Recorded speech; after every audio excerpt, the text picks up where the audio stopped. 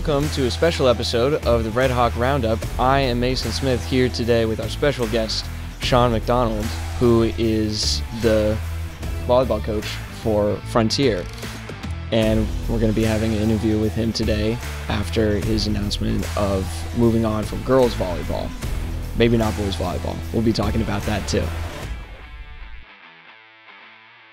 All right, so thank you for joining us today. Well, it's nice to be here with you. I appreciate you having me. Yeah, of course. So you are not going to be the girls volleyball coach next year, correct? That's correct. All right.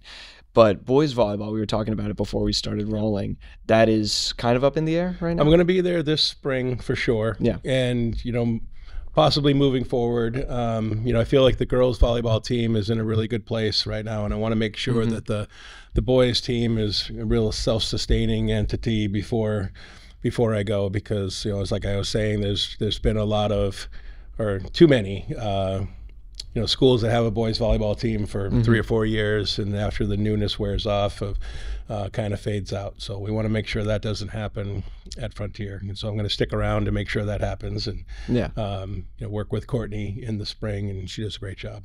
Yeah. All right. And Courtney, she's going to be taking over the head coach position for girls volleyball. Is that correct? Or? I'm not sure if that's 100% yet or not. I don't want to. I think she would be the perfect choice. I think she's the obvious choice. Yeah. I'm not sure if any decisions have been made or publicized on that yet. Yeah, I mean, I haven't heard anything about it, so that's why I was wondering. And so you said girls volleyball is in a good place, and I think that's a little bit of an understatement maybe. So how many Western Mass championships have you led them to? 18. 18. And is that like in a row? 18 in a row. 18 in a row. So that's pretty historic, is my understanding of that. And you've been coaching them for how many years? This was season 21 in the fall. So I started in 2003, and I've been going since then. Yeah, well, you've been coaching longer than I've been alive, so. Thanks for making me feel old, bud. Appreciate it. Well, how exactly did you get into coaching volleyball? Coaching, I got into more playing first. Okay. And so one of those teams that had a team and then didn't have a team was Mahar, and that was where I went to school and graduated from. And so I got my senior year, I played on a really bad boys volleyball team, but kind of fell in love with the game, and then got playing it more, and then got into officiating. Then the coaching was actually the last thing. And so I still coach and officiate, but coaching was one of the last things I did in the volleyball, progression of things between player and then official and then coach. Yeah. And so in terms of coaching, was there anyone that really kind of inspired you to start doing that, do you think? I've taken a lot of things from a lot of different people. It was more necessity. It was we need some help in this club, this off-season club, that I was working with for a while, and then I started my own club. There's just a shortage of coaches, a shortage of officials, people that that can teach things, that kind of have an idea of the game, that can share it. So there's no shortage of finding somebody to be there, but someone that can teach is a little different. Yeah. And so you've been coaching at Frontier for 21 years, but you've been coaching elsewhere for longer? I coached in the club. Yeah. Excuse me. For a few years before that. Okay. And then just kind of informally taught some of my friends to play. That so we could get some better pickup volleyball going. Yeah. And so one of my other questions is going to be, were you involved in volleyball at all before coaching? You've kind of already answered. I started as a player. Yeah. At that time, boys volleyball was in the fall. At the same time the girls team was. So, we were kind of sharing coaches, sharing playing space, practice time. At that time, the Mahar girls were having one of the best teams ever. So we weren't getting a lot of attention over here, nor did, we would scrimmage the girls and they would just beat us into the ground. Oh, man. And but it's like, I just think volleyball is one of those sports that's just really easy to tell that you're not good at it yet. That it's just hard. You got to keep it in the air. Yeah. But kind of got the bug from that. Yeah. And so it might be an obvious answer to this, but why did why was there that change for boys volleyball to go to the spring instead of the fall? I think it matched a little more with the college seasons. Okay, so college volleyball, men's volleyball is going on now, and it will go into May. But it also gives a chance for, like I said, there's a shortage of people that can teach skill, and so that allows somebody like me. I coach in the fall, and then I coach in the spring, and so you get to use you get to use the same equipment, you get to use the court, you get to use the coaches. Of course, So I think that was one of the things. But right now, boys volleyball is a mess all over the country. Some are playing in the fall, some are playing in the spring. Oh, wow. Trying to get it all into one thing, kind of homogenize it, but it's taking a long time.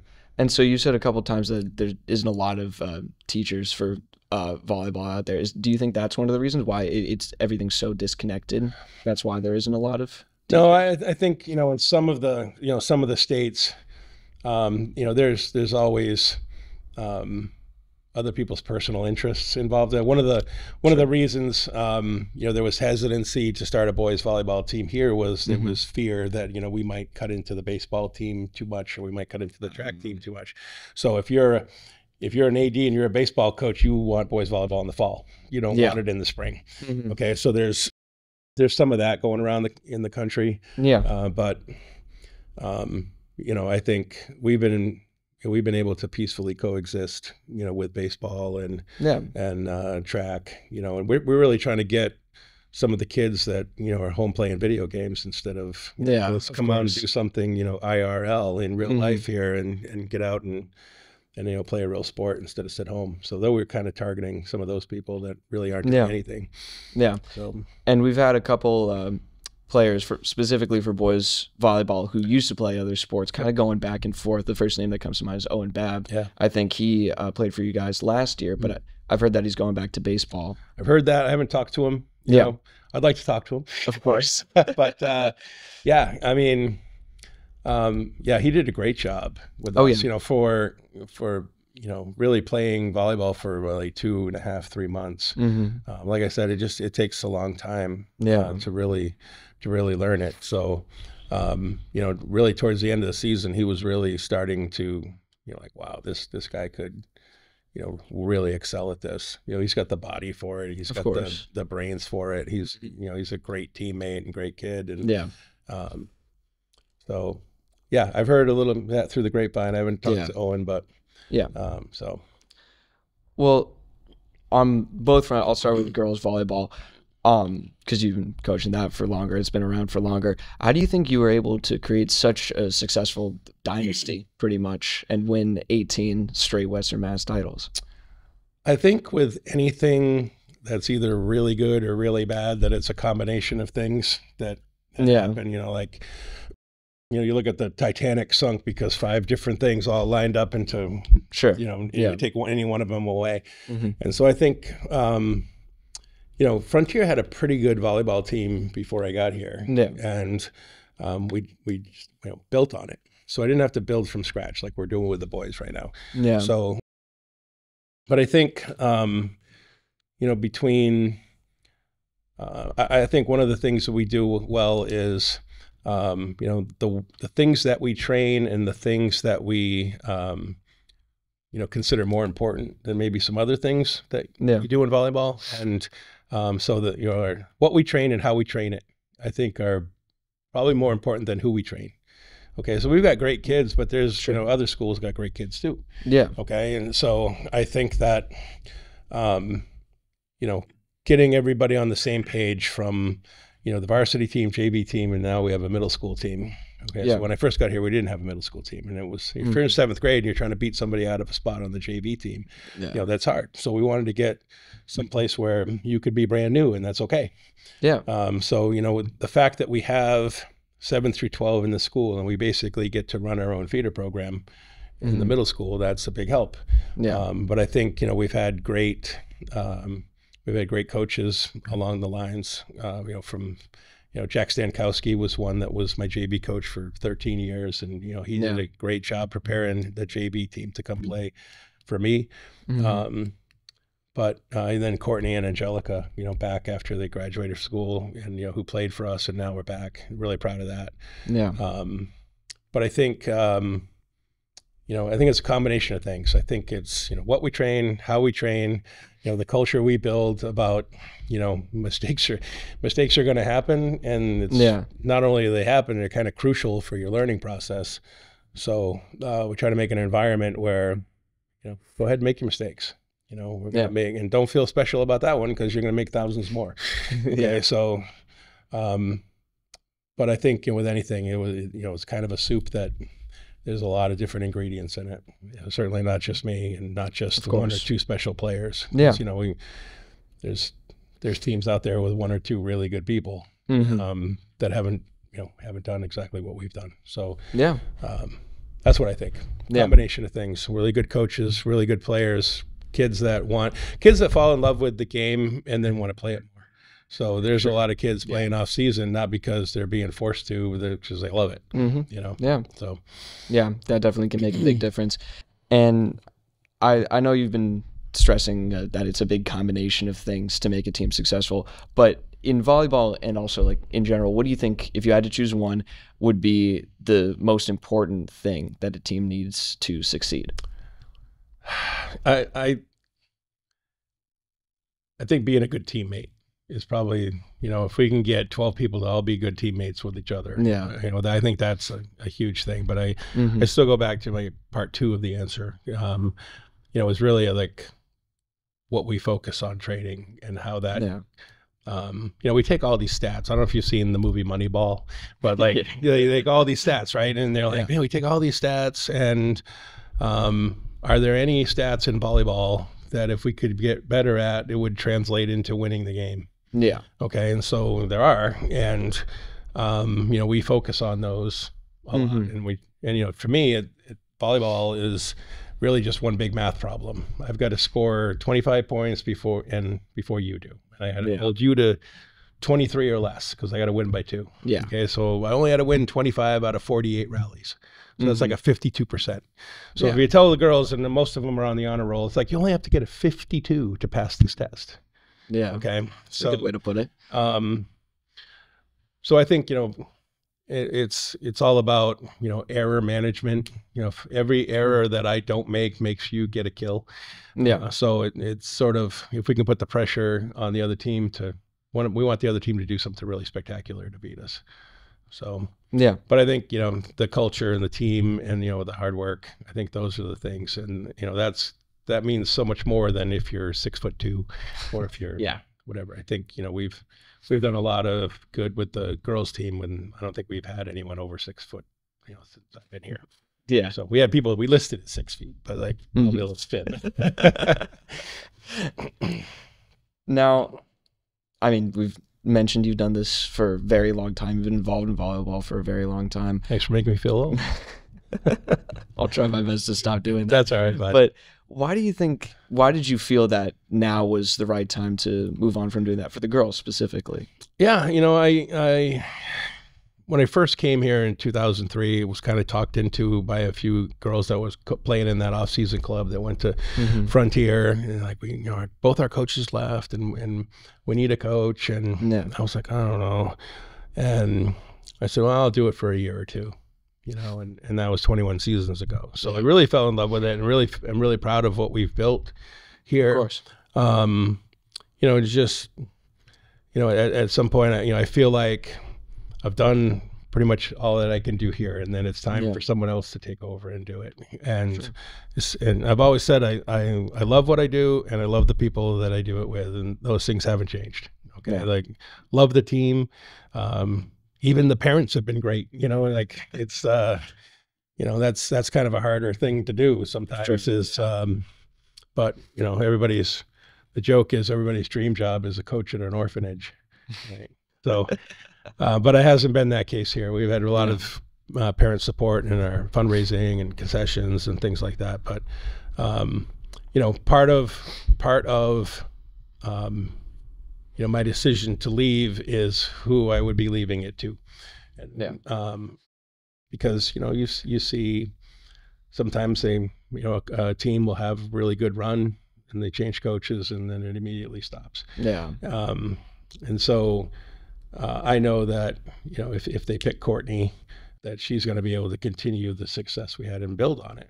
Okay, so the succession plan for me was important. Of course.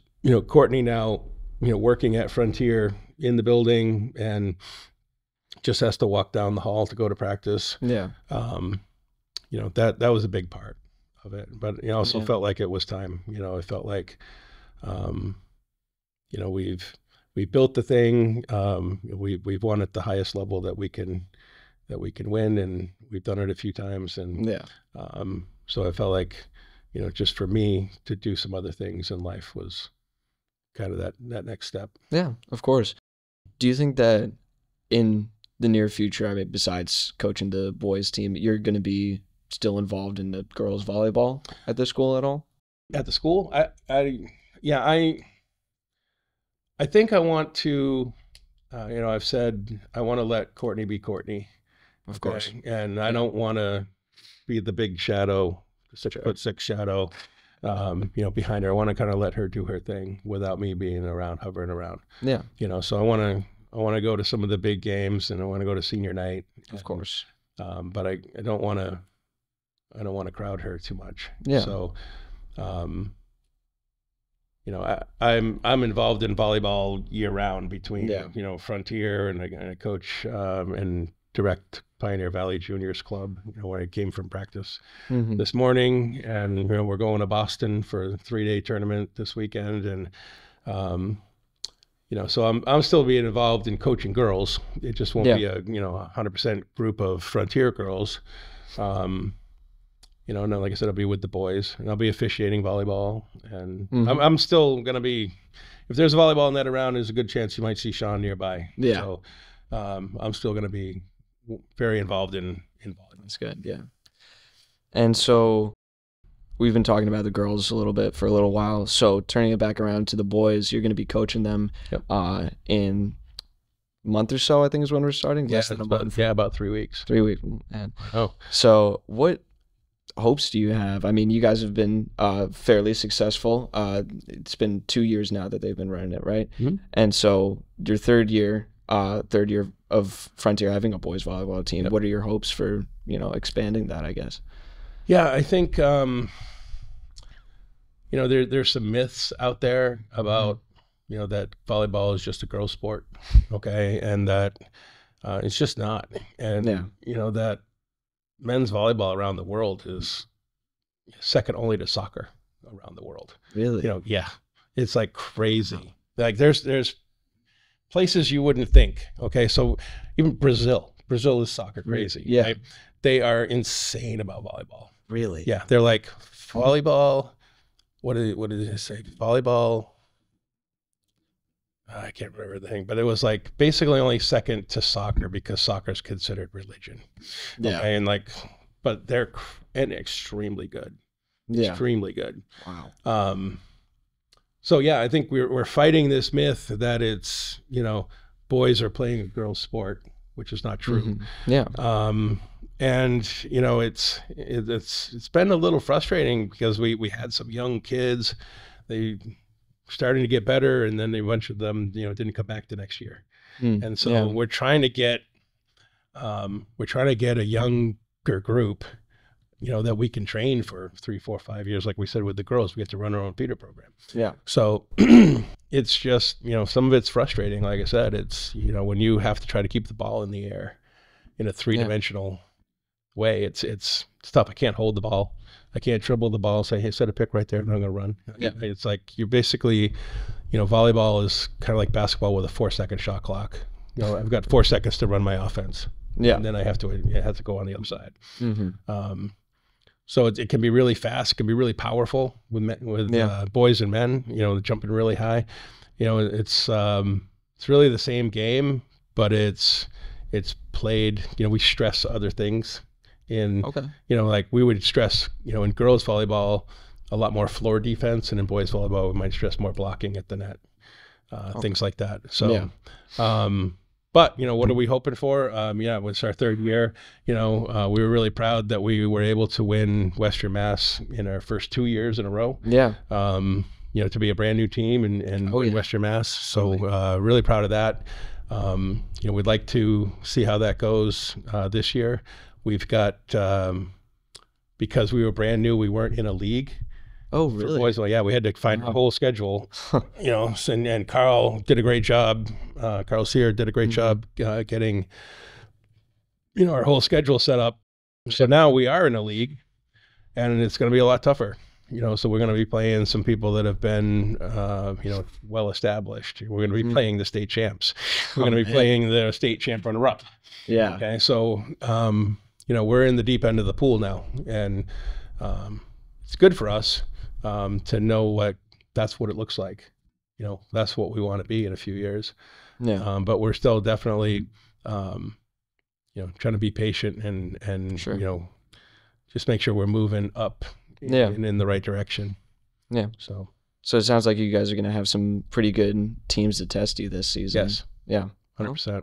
That's a good thing. It's good. Yeah. Yeah. I mean, our girls and boys programs are really not in the same place yet. And, Sure. We'd like to get the boys closer to what the girls are, compete with just about anybody in the state. Absolutely. With that takes more than 2 years. Yeah. So with boys. So do you think you're going to be around to try and see that happen for the boys? we'll see. I don't know. It's who knows what. I don't have any plans to leave. If the right college volleyball job came up and it was a full-time thing, of course, that might change. What I do in the spring. Yeah, well, that's understandable. But yeah, and so I mean, I've pretty much got the general idea that you feel good about it, but how do you feel about the future of volleyball at Frontier? I think it's really bright. Yeah. I think the girls volleyball team is in a great place right now, and I think that Courtney's got a lot of people coming back. If Courtney's the coach, hopefully they'll make the right decisions on that. And if she's got a lot of seniors coming back they're going to be really strong, so she's going to be in a good position to be successful next year. And we're just trying to keep moving the boys in the right direction. Yep. So Frontier volleyball is really bright. Yeah. And then just volleyball in general, it's growing just crazy. There's more high school girls playing volleyball in the United States than are playing basketball in the United States. Really? You wouldn't think so, right? And so I'm going to Boston this weekend.